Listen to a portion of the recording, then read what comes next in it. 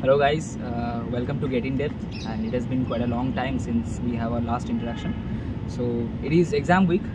GATE Computer Science exam is due this weekend on 4th February. So we thought of coming up with another video for last minute tips. And hi, I'm Tathagata Dey, and if you are a GATE aspirant, GATE Computer Science aspirant, I believe she needs no introduction. So please welcome Bhawna Chelani. And so some of the questions we received on LinkedIn, we'll be answering them. And so let's start. I guess we shouldn't waste our time. So first, the most frequent of the questions was how many tests in the last week should they attempt? In the last week? Yeah. Like in the last week, I wouldn't recommend to attend a lot of tests. Max, you can attend 2 tests. Or you should just, like, now there are 4 days left now, so you should just not attempt any more tests. Whatever you were supposed to do, you have done already. Is that what you followed? Yes, I also did not attempt any test in last 4 days specifically. GATE was on 4th Feb only for us also. No, 5th. 5th. Okay, so there were 4 days in Feb left. So I last attempted the test on 30th January. 30th, right? Same, almost same. And then another question was, what are the revision strategies of last week? 7 days you are not attempting any test, then you should be revising all the concepts. How? Last 7 days or last 5 days, I would say. Revise, like now there's no time for in-depth revision, like entire revision. You should just, if you have made some memory sheets, you can go through them, you can revise some formulas, short notes, which would be max 40 pages for all subjects, I would say. And you could also read some of your mistakes which you committed if you noted them down, the common mistakes you were committing in every test.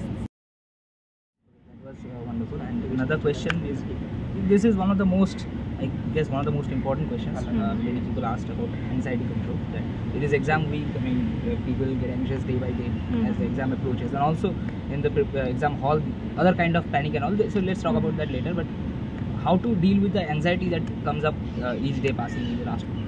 This is the most important thing to deal with, because at the end it won't matter how much you studied, how much you revised. What would matter is how much you were able to perform in those 3 hours. So you need to have a control on your anxiety to perform your best, whatever you have prepared. So just keep this in mind, that you have done a lot, and stay confident. Just chill for 4 days now, just revise little bit, and be confident. Confidence is the most important. And also keep in mind that if you don't keep your anxiety in control, you will lose whatever you have prepared. You won't be able to perform. That's right. And also in the last 3 hours, it is a different kind of panic, I guess, because you know, in our times the exam paper was quite hard, I believe, in the last few years. So, yeah. So how to deal with that kind of situation? I mean, I believe I faced a different kind of pressure in the exam hall, because I just thought that the paper is not quite obvious like the previous years. So that's a different kind of pressure, I believe, in fact the first few minutes also. So how to deal with that kind of situation? If you are confident, you have prepared for the entire year. So what is difficult for you is not just difficult for you now. You should keep in mind that it's difficult for everyone, and move on to the next question or something like that. That's right. And yeah, I guess this is the last question. That is the strategy to attempt those 65 questions. Many people have different kind of strategies, like attempting these subjects or marks or whatever. So what was your strategy, and what do you suggest the aspirants? So earlier there used to be 1 mark question separate and 2 mark question separate. But from our paper, it was just aptitude separate and all other questions separate. 1 and 2 was mixed up. 1 and 2 were mixed up, all subjects mixed up. So you just cannot plan what subject you can attempt first or what mark question you can attempt first. All you could plan is you should do aptitude first or technical first. So yeah, you can just complete aptitude quickly if you are very confident at aptitude, or if you are confident at technical, then go with technical first.